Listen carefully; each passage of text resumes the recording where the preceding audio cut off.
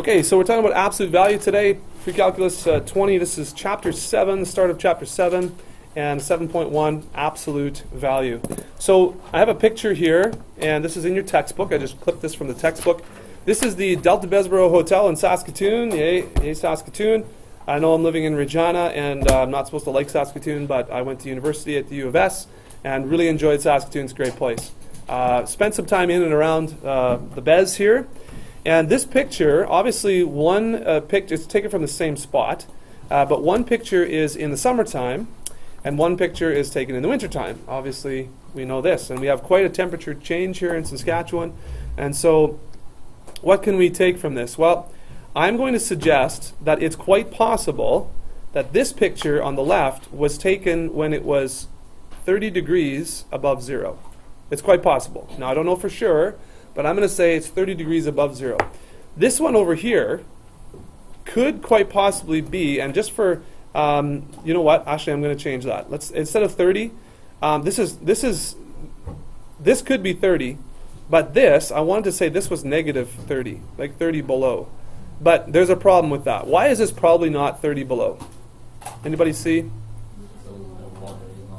Yeah, the water's not frozen over, okay? So this is a river. Yeah, it's pretty speedy. I mean, does it freeze over? You know, for the most part, there should be a lot more ice if it was minus 30, okay? So let's say that this one was probably not positive 30. Let's say this was, you know, 20. I'm going to say 20, okay? So 20 degrees. This could be negative 20 degrees. Now, why am I stuck on the same number? Because absolute value talks about, okay, listen very carefully, it talks about a magnitude or a size or a distance on a number line instead of positive and negative. No, so here's what I'm saying. If I were to draw, and I'm helping, you know, I'm helping my daughters with negative numbers right now in elementary school, and so I always refer them back to the number line. So you remember the number line, right? The number line goes forever to the negative direction and forever to the positive direction. But somewhere in the middle there's 0, right? So we're going to put 0 right in the middle of our number line. So positive 20 is on this side over here. These pictures are reversed, I guess, a little bit. But negative 20 would be over here. All right? So the positive 20 and negative 20. Now, what's the absolute value is really referring to the distance away from 0. This is 20 units away from 0. And just like this one is also the exact same, 20 units away from 0. So we talk about absolute value. There's a lot of things in math and in science that absolute value is important for. We don't care whether it's positive or negative. So, you know, for example, if we say, what's the difference between your height and my height, let's say. Well, a positive or a negative difference doesn't really make any sense. It's not required for that. The difference between your height and my height might be 10 centimeters. Okay? A negative 10 centimeters, you would have to know what that negative, like what would that negative mean?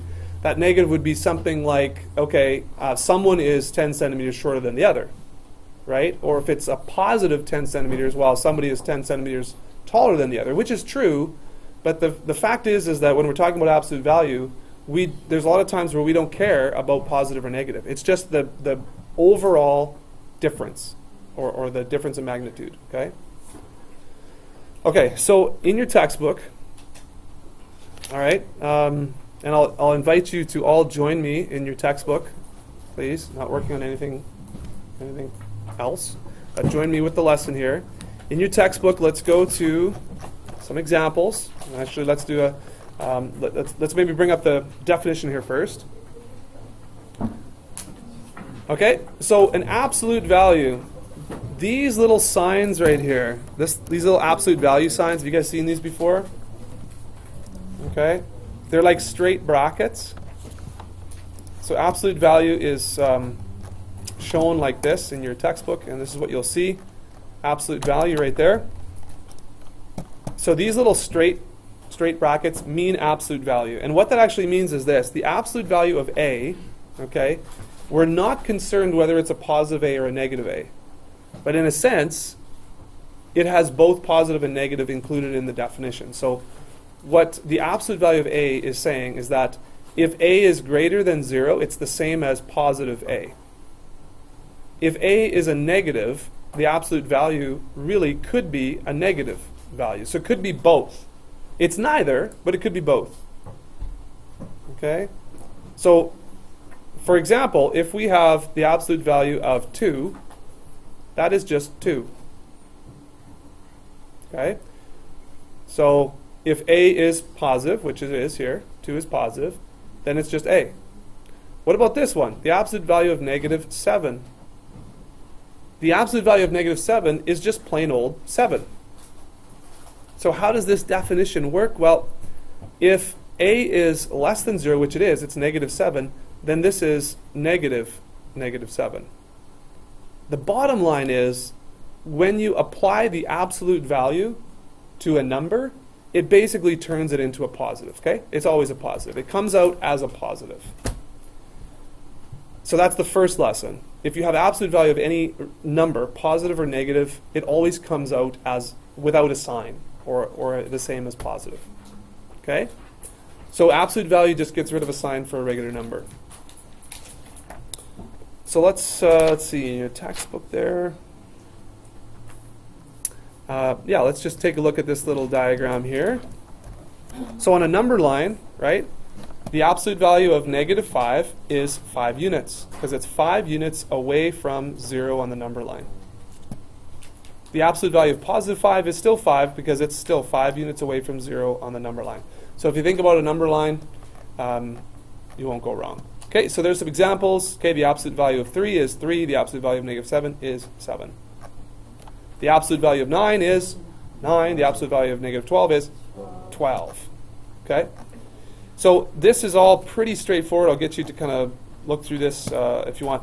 Now it gets a little more complicated when we're talking about this. And again, this should be a review for you, but I'll just go over it anyways, just because yeah, you may need your memory jogged here.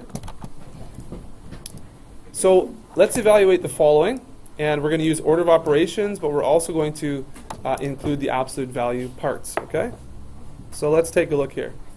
Absolute value of 4 minus the absolute value of 6. Well, this is easy. This becomes 4. This minus stays. It's not inside the absolute value signs. And this absolute value of negative 6 becomes a regular old positive 6. So the answer is negative 2, okay? So just because you have absolute value signs doesn't mean you can't have a negative answer.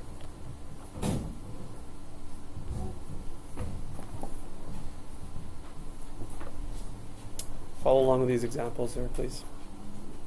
Yeah, write them on your paper. Thank you. Okay, this one here, 5 minus 3. Now remember, these are treated like brackets. They're kind of treated like brackets. So 3 times the absolute value of 2 minus 7 is negative 5. When I apply these absolute value brackets, that turns that negative 5 into a positive 5. And you can rewrite them just with regular old brackets. So this becomes 3 times regular old 5. So this is 5 minus 15, negative 10. All right. Now C, notice there are absolute value signs on either end. So we're going to do everything inside just as we normally would, and then at the very end we've got to keep those brackets. At the very end we'll apply the absolute value signs. So order of operations, say we have to do brackets first. So 5 minus 7 is negative 2. Then order of operations, which is the bedmass. Do you guys remember that? Says we have to do the exponents next. So I'm going to keep those absolute value signs. I have to do this part next. So that's times positive 4, because negative 2 times negative 2 is positive 4, plus 6. Negative 2 times 4 is negative 8, plus 6. Negative 8 plus 6 is negative 2. Again, they're all inside these absolute value signs. So at the very end, you need to apply the absolute value signs, and the answer is positive 2. Okay?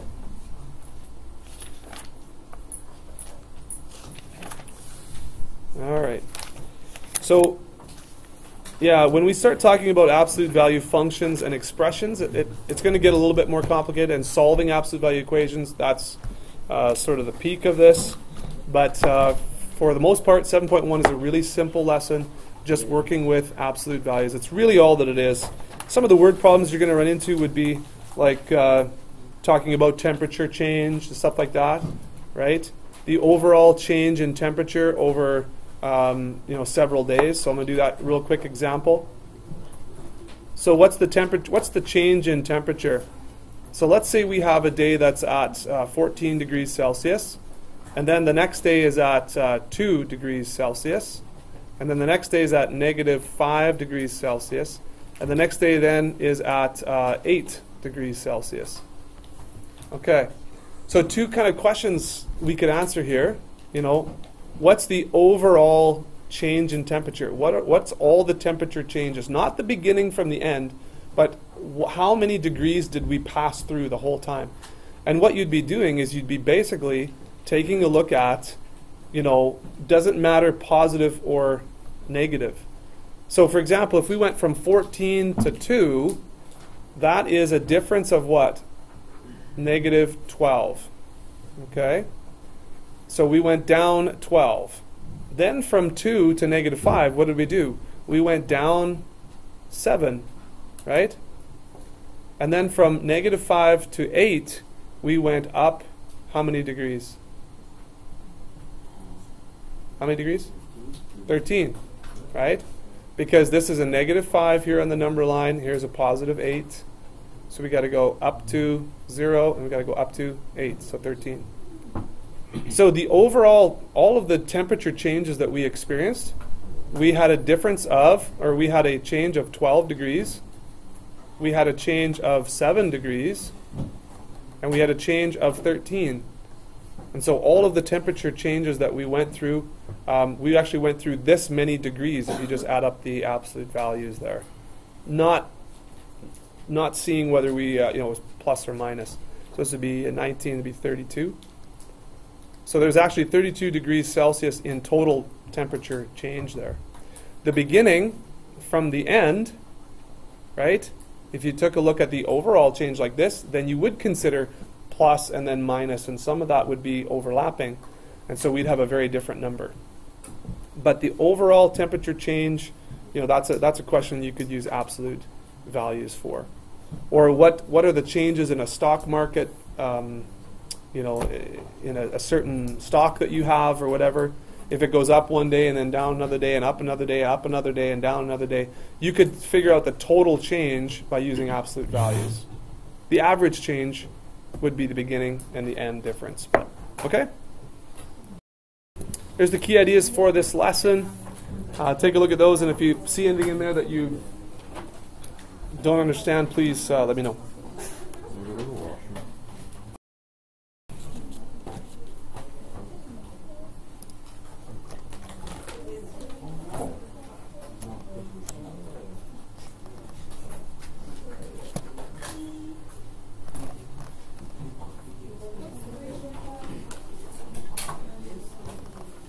Yep.